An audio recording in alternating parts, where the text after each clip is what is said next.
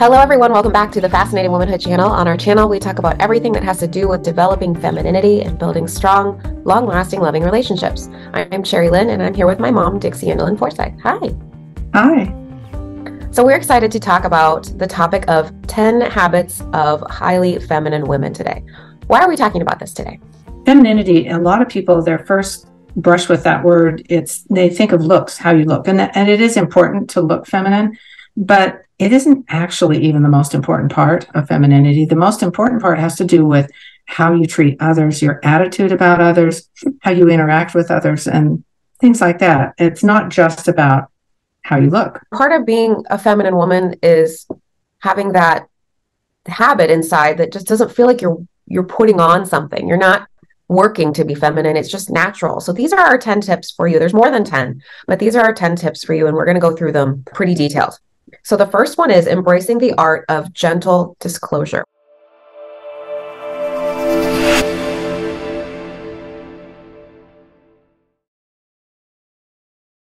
That's your soft tone and your gentle approach to communication instead of going in there like a bull out of a chute.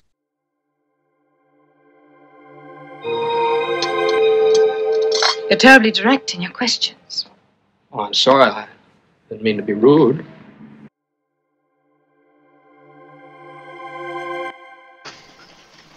Oh, help me get out of this dang blasted thing. For me, what that means is considering the other person always in your conversation with them, how what you say might affect them, how they feel, and it will naturally lead you to be more sensitive to them and what they may be meaning or intent. It's the way you interact with people verbally. Let's just be honest. The hardest part about this is when you're dealing with conflict or you're dealing with a difficult situation, you may feel like you have every right to shout. Listen to me, you mangy groundhogs! Or yell at someone. You very well may have a right to, but why is it important to choose to be more gentle? Well, for me, because I get it. I get conflict sometimes online and things like that. But one of the rules I've made for myself is don't ever talk to people, get after them personally. Don't ever accuse them personally. If you're talking about a subject, say fascinating womanhood or anything else, don't go after them personally, calling them names or assuming that they are a hypocrite or things like that, that put everybody on the defensive instantly. If you have done that to somebody, there's no point in your conversation if you've alienated them. I think a lot of women think if there's a contentious situation going on, I need to be strong. I need to be loud. Why are you suggesting that she be more gentle, the women be more gentle? Well, I think there's that word gentle. I'm glad you brought it up. It has nothing to do with being direct or being upfront or anything, but it's not accusatory. It's not kind of attacking that person personally, but you can be very direct and be very soft tone. You've always shouted how being a doctor's wife was career enough. Oh, it is. Darling, I didn't mean to sound as if I'm unhappy. I'm very happy, and you know that. You don't have to shout, because when you do shout, you've lost the other person. They're not listening. I agree. And I think it's so easy to jump to the shouting or the yelling or the loudness. It's not even necessarily yelling, but just becoming loud. It's our instinct, as not everyone, of course, is the same, but a lot of us have this instinct that when turmoil is boiling, we get loud, and it isn't necessarily strength. There might be some exceptions to that, but I think for the most part, at least in my life, I have learned that I'm so much more influential when I am gentle. And the reason for that is because it's self-control. And the louder you get, I don't know about you all, but the louder you try to get when you're trying to resolve something, whether it be an adult, a child, whatever, the easy, slippery slope it is to lose self-control. And to me, that's the piece that so many of us are missing. If you can control your tone and your outbursts, for some, it may be that point, you are so much more influential. But when people, it's a good point you brought up, when people raise their voice or are very exercised, it's because of emotion. They have strong emotion. And so our tendency is to raise our voice as we become more anxious, angry, scared, any of those things. It's kind of a natural thing. But when you realize going into it, you can feel that rising in you, and you realize, do I want to actually have an impact on this person? I need to deliberately not do that if I'm going to actually make any headway with talking to them or convincing them of my point of view about anything. If I do this, I'm going to lose them. So you can deliberately decide not to go with that once you understand it. The second one is cultivating an appreciation for the depths of others' character. I like this one. I mean, I like all of them, but this one particularly I like because it helps you to understand that you can look for character traits that are positive in another person. It's like treasure hunting the good in people. And so the people that I know that I think are really bad are not that bad. So if you can treasure hunt and look for the good in some of the people that you either don't like or don't like you, that you just have treated you badly or something, if you can find some way to empathize how they might be feeling, it helps you to calm down, and it gives you the opportunity to actually potentially make friends with them, to build bridges over that if you allow yourself to treasure hunt for good things about them. I think this one is really tough because it isn't always verbal. It's all internal. A lot of this is internal, not all of it, but a lot of this is internal because it's so easy to see someone and see the mistakes. You can do that all day long. It's so easy. If you want to find something bad about somebody, it's easy. It's a little more challenging to see the good in everyone. And some people do it naturally. And I think it's really, I really admire it because it's not easy for all of us to see the good in people. I know that sounds kind of corny to be like, well, I'm always looking for the good in people, but it truly, truly is a wonderful character trait. And it's freeing to say to yourself, I need to look for the good, even if it's someone that has wronged you. It's so easy to take people for granted. It's so easy. This is tough. This is challenging to do, but you can practice it. And of course, in Fascinating Womanhood, we focus on our relationships with the men that we love primarily, but it includes children, friends, everybody. But when you just take men, husbands, loves the love of our life, they will, because we're so different, the person that we love will always do things that is different than us that we could easily misunderstand. And what you said about intent is so key. If we can start looking for, my husband said this or did this, what did he intend? Was he trying to hurt me? Was he trying to help me? Was he distracted by something else and I'm offended because he didn't hear what I said? Or so I think he just didn't care. So because if you can see your husband as his intent, unless he really does have bad intent, his intent was to do something that he thought would help you. It brings home something for you to eat that you don't like, and you think he knew I didn't like this. But what is his intent? You can appreciate it for what it is and not resent it. Right. And a lot of that comes from us ladies being, at times, I'm guilty of this, being a little too sensitive. Am I being overly sensitive? Is this that big of a deal? The next one is exemplifying authentic nurturing qualities. So whether you're a physical mother or not, it's recognizing and exemplifying or nurturing the qualities in us that is mothering. And I don't mean telling people what to do. I mean, like we were talking about before, empathizing, that kind of nurturing quality that women usually have natural in us. Some kind of squash it down based on how they're raised. But whether you have actually ever had a baby or not, that's natural for women. When it comes to nurturing, men are nurturing too. How is this different from men being nurturing? Why is this part of femininity when men are nurturing? Well, men can be nurturing, but they don't tend to do it as consistently. And as a group, they're not as sensitive to needs. Like I know Bob, his whole profession is in psychology, but he does not notice things like when I say we're with a couple and I say, the wife, I can tell she looks really sad. Did you see that look on her face? No, he didn't even notice it. He notices some things, but he doesn't notice anywhere near the amount that I do. And he doesn't always act on it. Like I'll say, like when you kids were growing up, I'd say, one of you kids was picking at their food. I wonder if they're feeling okay. He didn't even notice it. So, how was the first day of school? It was fine, I guess. I don't know. Ahem.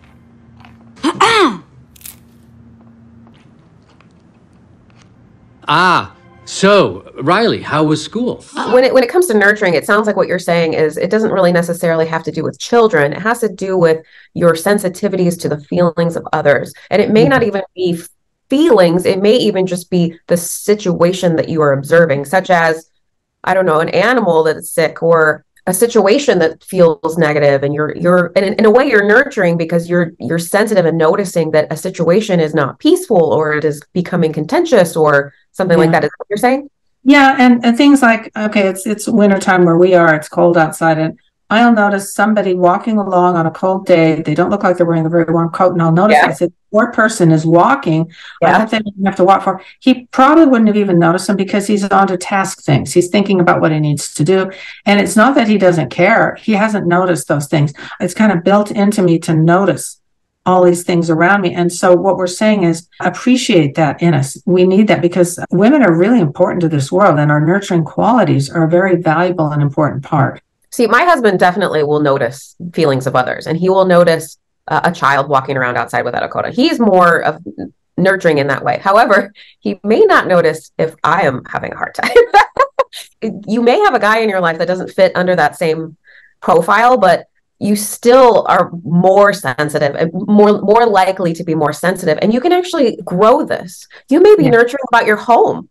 You may not have kids or animals. You may be nurturing about plants in your home. And that's something that I think my husband is not really very capable of, because it's like you said, we are just naturally a little bit better at it. But why is this important to being feminine? What if someone just says, I don't really care about my nurturing side? Why is this influential and important? Well, for one thing, it's charming, it's attractive, and it's a great balance to men's lack of sensitivity to ours. Women who are mothers or behave motherly, not meaning tie your shoes and eat everything on your plate, is really, if we didn't have it in this world, we'd have a pretty sad place. We already have enough problems as it is. So bringing that out in women is a part of our femininity. It's a part of our charm. I'm constantly amazed at both of my kids' schools, all of the charity drives that we do, they're almost entirely dominated by women. And men help, and that's part of it, but we dominate these charity drives. We're the ones that want to put forth that service, and we care. And I think that's another level of being nurturing, is the service that you give to others in your community. And I'm not saying men don't do it. Of course they do it, but we are kind of pillars. We dominate it. Yeah, we dominate it. We dominate it. And thank goodness we're good at that, because we can make such a big difference. So I think that's also another part of it for those that are watching that aren't mothers. So maybe you're not a mother and you probably can't, or you won't be, but this is another part of it. And it's important that we recognize the strength inside of us and make you feel so much better knowing that this is something that you have as a strength as a woman. Well, women often also try to get laws changed to favor a relationship. Seems like somebody's child is killed and they'll pass a law. They'll advocate passing a law to try and protect that from ever happening to someone again.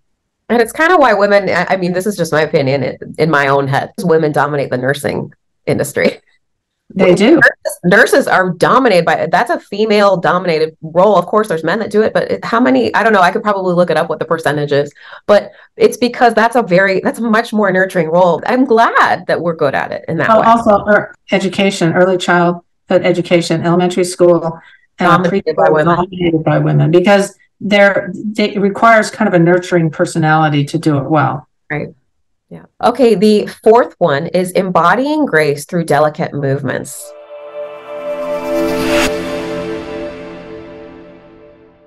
People who have good manners are polite, even in their presentation, the way they sit, the way they walk. It has an impression on people, and it's polite. It's thoughtful. Has anyone ever had poor table manners around you, and you know how that makes you feel? It's a part of femininity. Although I personally believe that you should develop the way you sit and move and eat, and do it whether you're all alone in your house or with people, because that's when it's really a habit. We have a lot of people that follow us on social media, and every time we post something about manners, we get a lot of comments that say people should just do whatever they want. You shouldn't tell them what to do. What's your answer to that? We're not telling them what to do. We're telling them what works. You know, the people that say that don't like it when people do it to them either. It's not a one-sided thing. Nobody likes it. Nobody likes it if people just are really rude, crass, burp loudly at the table. Nobody likes someone else doing it to them. Here's the thing I think that's also missing from those commenters is that the way that the mannerisms that you adapt and the way that you walk and move isn't just about how you look on the outside. It affects your mood. I mean, I don't know about you, but when I dress up, I feel different. Yeah, So you have more confidence. the same goes for when you're walking a certain way, moving a certain way, as you mentioned, eating a certain way. You feel different. You probably don't chew with your mouth wide open when you're in a business meeting. For those of the women that work, you're not going to do that. Well, why? Why not? Well, because you could go through a various list of reasons why it's not appropriate, but you would feel bad about yourself. You'd have lower self-confidence. And this one, I know traditionally this point is about what's on the outside. I get it, but it also ties into how you feel on the inside. And I think that's not being taught to our younger generation today. They're saying, go to school in your PJs and who cares?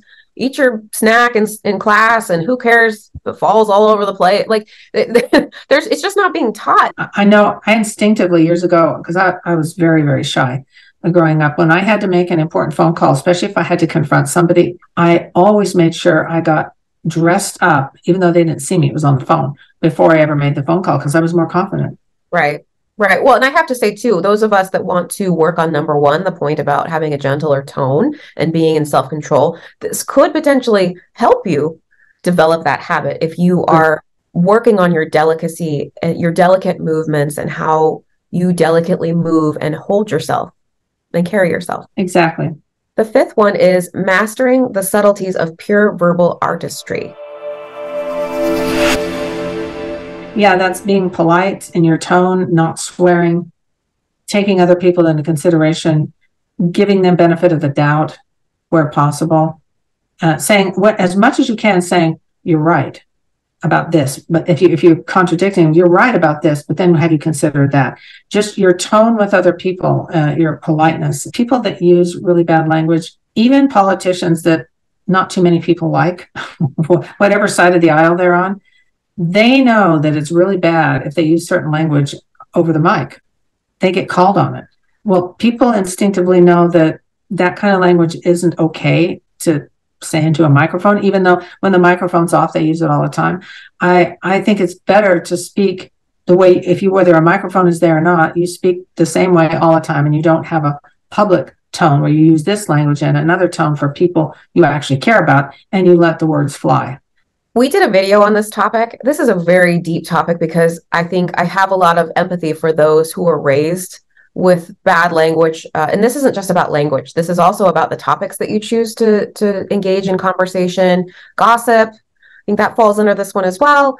That this is tough if you were raised in an environment where this is normal. I get it. It's hard. And, you may we're not raised with it, but you may be exposed to it in your work environment. And it just becomes nothing. And I'm telling you, it is not nothing. You have no idea who you might be offending, especially in this day and age. It feels like you can blink and offend somebody. It's kind of challenging to navigate this world and the society and how sensitive people are. And I think this is just the ABCs of avoiding hurting people. And part of that is swearing. Part of that is the topics that you engage in, gossip, talking about people behind their back. That's all it's not associated with being classy, like you mentioned. And that's what we're aiming for here, is being more classy, because a feminine woman has that self-control, as we keep talking. That's kind of like the word of the video, self-control. You are more in control with yourself if you can cease from going towards that place. I'm glad you brought up topics, because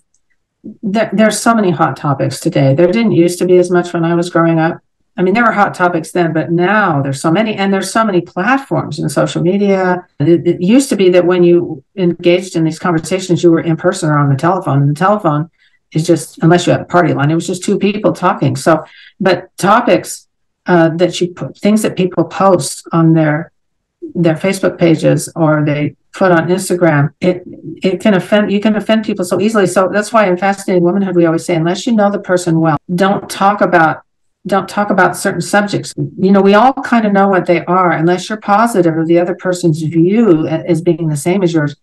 Approach those things very carefully. This is something that is dying. We're not teaching our children this. I mean, the other day, I told you this, my son had a bullying incident in school. And when I went to resolve it with the teachers, they basically had to explain to the child that was bullying my son that what he was saying was mean, and he didn't understand what he said to him was mean. And this is just an example with children, of course. It's not an adult, and it's not females, but I think this is something that is being taught to our kids where it's being part of normal. And when you start to recognize that, and realize this is supposed to be the new normal, but where are we going with this? What is this going to cause? It's going to cause a lot of contention. Well, some people misunderstand. They say you've got to be authentic. Authentic self does not mean you have no manners and no sensitivity to other people.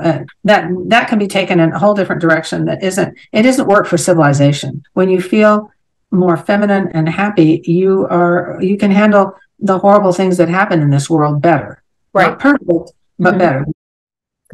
Okay, the next one is nurturing the home as a domestic goddess. You know, it's kind of hard today. So many of us are working outside the home, and it's hard to work outside the home and take care of everything in our home at the same time. It's a lot, especially if you have small children. And the domestic goddess isn't just about a tidy home, and it isn't just about meals, although those are included. But it's about the atmosphere in your home. Atmosphere in your home actually has to be created every day. You don't start from scratch, but you maintain it. Part of it is your attitude. Part of it is physically what things look like, or things basically tidy, or good smells. And is there laughter in your home? Is there positive kind of where we kind of validate each other in our home? And women are the key to this, because we are the nurturers. We're the gatekeepers of civilization. And the reason we're key to it is because we are more clued into those things. We're multitaskers, and we can keep our eye on this and this and this all at the same time. This one is really special and important to me, because I really admire the women that can make their home this way. It's almost feels like magic to me when you walk into someone's home and you can tell that it's cared for. And like you said, it's not about being perfect. A perfect home is not what a domestic goddess is about. It's about a home that is cared for and loved. And I think, the people that probably all of you all that clicked on this video today, you want to learn how to be more feminine. Well, when I think of the ultimate feminine woman, I think that her house is going to feel a certain way. And everyone has their own style. My house doesn't feel the same as yours, but we care for our home. And you said the ultimate goal is that it's a welcoming place. And I've heard you say this so many times, that your home should be a sanctuary. Your home should be a safe place that you can feel safe in, not just physically safe, but emotionally safe. Yeah, that's really important. If you serve an amazing dinner that you worked on all day, but dinner is filled with arguments and contention, well, it's kind of pointless, right? Yeah. So it's about having that whole package, and it's going to be a different goal for everyone. I have different goals domestically than you have. Everyone has their own goals, and some of us are not as domestic as others, and some of our men are more domestic than we are. Mm-hmm. But you can still contribute to the domestic success in your home by making it a loved place. Yeah, my goal is, it's more unconscious than I ever really verbalize it much. My goal is when people come into our house, they feel like they can sit down and relax. And I want them to feel like, I can relax in here, instead of I have to be on my absolute best behavior, not one move wrong, or I'm going to feel like I got to get out of here. I like people to feel comfortable, welcomed. And I think so many women online think that a domestic goddess is wearing a 1950s apron and holding a pie. Well, it's more than that. And the art of a domestic goddess is not about having a perfectly clean house at all times. Your refrigerator doesn't have anything out of place in it. None of your cupboards are out of place. It's good to be organized. My mother was like that. But the atmosphere in your home, should be number one. And you're not going to have good atmosphere if you have chaos everywhere either. But having atmosphere number one, which is relationships again. That's the good thing, that women do well, is it's focusing on relationships. Where are people going to feel comfortable and welcomed here? Yeah. Number 7 is possessing an innate understanding of men. Women are the only ones who really can do this well. Now, a man can understand another man, but it's not quite the same. It doesn't mean the same to men. A person could say, well, they should understand us. And you'd be right. It's just that they don't tend to focus on that as much as we do, as quickly as we do. But when you can learn, studying that middle section of my book on understanding men, you can learn to understand men. And I mean the service people that come to your house, not just your husband or your boyfriend. I mean, men in general. They will feel happier, and you will be better treated. You will be better thought of, and you'll feel better about yourself. But it's a natural part of femininity that we've kind of lost, but we can relearn it. Why is it important for a feminine woman to understand men? Why is that important? Well, because for one thing, then we'll stop competing with them. It doesn't do us any good. And we live the way the world is now. femininity, it just constantly boggles my mind that a lot of women don't even know what femininity means. It's that lost to our sex. And part of that is part of the power of femininity is in understanding men. If all women, which isn't possible, but if all women understood men, the world would be a better place. There'd be a lot more happiness and a lot less contention. If we understood our men better, we would be less critical of them. We would let a lot of things go because we'd understand them. If you're married to a basically good guy, if you're married to a real criminal type, that's not true. Men are not understood. They get very little of it in the world, and we can give it to them free. For me, understanding men, in addition to what you just said, is so crucial to a feminine woman because it protects you from getting hurt as often. And I, as a sensitive woman that gets hurt, my feelings hurt often. When I can go back to what did he mean by that? What happened today? That's part of understanding men. When you can learn those things, it's not only going to help him kind of treasure you more and feel understood, but it's also the part I think a lot of women miss is it's going to protect you from feeling so hurt and those misunderstandings that happen all the time in relationships. And I've got to say, a little known category of men that we sometimes leave out, it's really valuable, is our sons, our boys. And some women don't realize that the Fascinating Womanhood principles are for our boys and what makes them tick and why they do what they do. You know, boys, and your boy is not in high school yet, but there's a lot of invalidation and with kids, especially boys as they get older. There's with girls in a different way, but boys are not encouraged to be masculine. And as mothers, we can encourage their masculinity and validate it, and with our men as well as our sons. Yeah, and this isn't just for mothers. This is in your profession. If you are a woman in a work setting and you understand your male coworkers, you are such a more valuable employee. This goes beyond to anything that you would be doing, wherever you would be working, in addition to your sons and your husbands and your brothers. So understanding men is very powerful. And if you can learn it just a little bit, even just the basics, it will make your life just so much more peaceful. Well, and for those of us women who want power, it makes you so much more powerful when you understand, because there is power in femininity. It's just so sad how we don't really understand it. The next one is number 8, radiating a joyful and resilient outlook. This one's harder, easier said than done.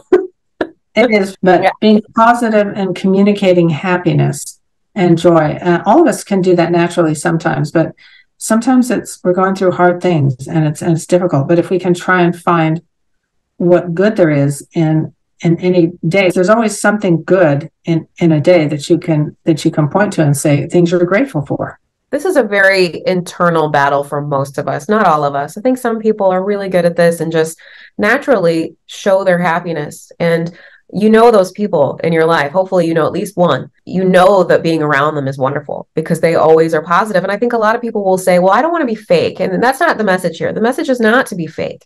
Mm-hmm. The message is to genuinely try to be positive. And I know that's so hard in this day that we're in right now, but looking for that positivity. And this kind of goes hand in hand with the one that we were talking about cultivating appreciation for others. It's very similar, although it's more about what's going on inside of you and looking for the good, not only in you, but in your life. And that's pretty challenging to do for a lot of us. I have to say there's a person here and there that are so focused on being positive that if you're going through something very difficult, they won't allow you to really talk about it. They have to say, but aren't you grateful for this? And aren't you grateful for that? And it's sort of being uncomfortable, but with being able to talk about something situation that someone's going through that's really hard.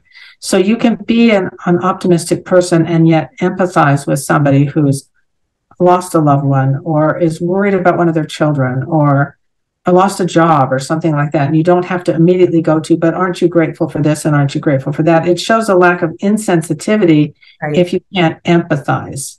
As a feminine woman, we don't want to be a Debbie Downer. And of course, you're going to have challenging situations in your life. The difference here is about dwelling and staying. Mm-hmm. And we talk about this in Fascinating Woman. We call this upstairs versus downstairs. And basically, if I had to rename this point for everyone that has read your book and is familiar, I would call this staying upstairs. A feminine woman is generally trying to be upstairs. We actually did a video, we can attach it, about how to do this, because this is a very in-depth topic. And a lot of it has to do with you taking the necessary steps to consciously try to be positive. And even if you aren't happy, you can still find things to be grateful for and express that gratitude in your daily lives. I think gratitude is kind of the key to having a resilient outlook, is because there's always things to be genuinely grateful for. Right. And there's a lot of them to be genuinely grateful for. And when you think about yourselves and allow yourself to feel the gratitude, it helps you to be able to handle other things better. The next one, number 9, is unveiling life's comedy through a discerning lens. I love this one. This one is something that you and Dad are really good at. So I'm anxious to hear your tips on how to have more humor. We talk about funny things that happen in the family. Do you remember when this happened? We connect with those funny stories. We'll say, remember when this happened? They draw us closer together. Some of the things that happened that we hate, your most embarrassing moment, for example, a few years later become hilarious when you look back on it. Will I ever laugh again? Yes. When something is really, really funny. I can laugh about it even though it's been many years. Yeah, this takes so much practice. This is something that I really struggle with because I think, I married a man who's a little bit more serious and it's harder for him to find the humor. And so sometimes I find myself that influences me. And so I think to myself, I've got to be the one to make things humorous, because I grew up in a family where we always laugh about everything. We try to look at everything with a sense of humor. Not everything, but almost everything. We try to see it as a sense of humor. And if you have somebody in your life that you think is good at this, maybe that's your challenge, as you just think, well, how would they approach this? And what could potentially be humorous about this? And part of this for me is watching things that are funny. Sometimes I have to say to my husband at night, if we're going to watch something together, I have to say, would you mind if we watch something that's funny? Because I had a really hard day and I don't think I can handle a drama. I don't think I can handle something serious. It may just be doing that. It's a skill, but it's something that we can learn better to do. It makes you more charming. And it's a habit that can be difficult to pick up if it's not natural to you, but it's a great quality to try to have. Okay, and the last one is exemplifying a solid work ethic. My parents both were very good at this. And I admired it, particularly in my mother, because she was there all the time. My dad did too, but I took his more for granted. My mother, she had no problem if any of us were sick, and there were 8 of us kids. She'd be up all night giving us regular cough syrup or taking our temperature, and she never complained. And she didn't mind work. She didn't try to get out of work. So her work ethic was partly that she embraced work as something that made her feel good to accomplish things. A lot of feminine women get a very poor reputation, you know this, of being lazy. That you're so delicate and you're lazy, and that's kind of the goal, is that you're this little fragile flower. And at Fascinating Womanhood, that is not what we teach, and that's not what we believe, and that's not how we live.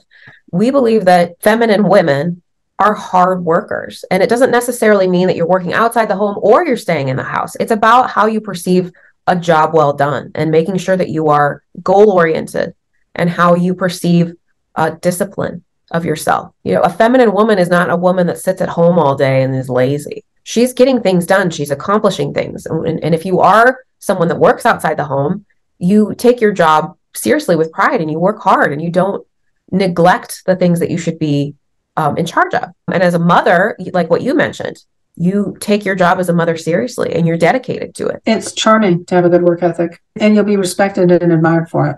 There's a certain amount of life that is drudgery, and when you embrace it, just that part of life is this, and we don't complain about it because we're living on this earth, and this is what's part of life, is drudgery.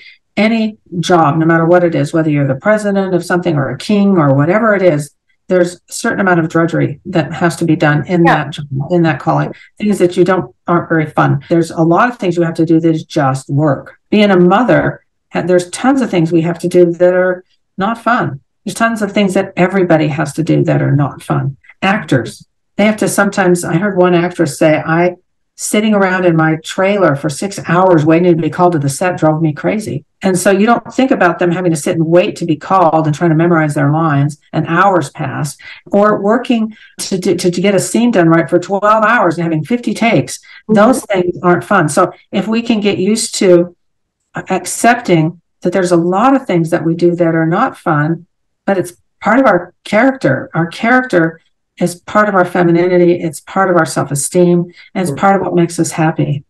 I know a lot of women struggle with the work ethic part, especially if they are challenged with like mental problems. Like we have a lot of ladies that reach out to us and say, well, I have ADHD or I have ADD or I have a hard time or I have depression. I have a hard time being motivated.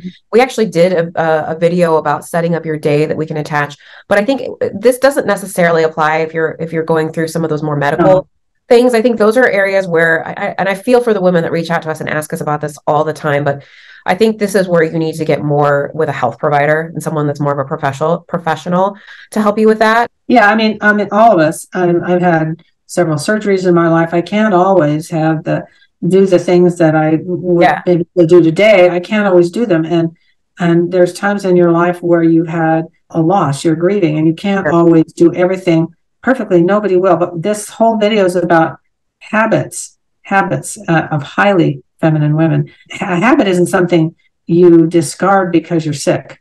Right. You get back to it. Yeah, you get back to it as soon as you can. If you're used to getting up at 7 and you're sick and you stay in bed all day, it doesn't mean you've ruined everything. I hear women say, well, it's that time of the month and I'm on my period and I have a hard time being feminine or whatever. Like, I just don't understand that. I empathize, but I don't fully understand that, because I think, this is part of who you are. And if you are turning on femininity and then you're turning it off because you don't feel well, like, that doesn't make sense to me. Periods are feminine. Men don't have that. Well, I get it. You're not going to have as strong of a work ethic naturally if you don't feel it. I get it. But the point isn't to give up. The point is to push through. And I know that it's hard. I understand breastfeeding in the middle of the night, being up all night is hard. Working 14-hour days is hard. I've had jobs where I've had to work all night. It's hard. I understand that it's hard and I empathize. But having a good attitude and pushing through is the message here. I think it's just trying your best. Just doing the best. Trying your best and realize that you can improve yourself and you can be happier. You can have better relationships. You can be in touch with your femininity, and it will give you a sense of power. Highly feminine women are women that have a lot of influence, and that's what we're wanting for you. Well, that's our list. Thanks so much for sticking around with us for this a little bit longer video today. I hope you enjoyed it, and let us know your comments down below so that we know that you're watching. We're here most of the time on YouTube, so we love to hear your comments and topics that you'd like to hear from us. Maybe there's something we talked about today that you'd like us to dive a little bit deeper into. Let us know in the comment section. And we would so much appreciate you subscribing to our channel so that we know that you're here and we know that you're watching. Thank you so much for being with us, Dixie. And thank you for all of your valuable input today. If you haven't bought Dixie's book, Fascinating Womanhood for the Timeless Woman, I'm attaching a link where you can find that book. You definitely need to read it if you want to learn more about everything that we talked about today. And we will see you next time. Bye. Bye.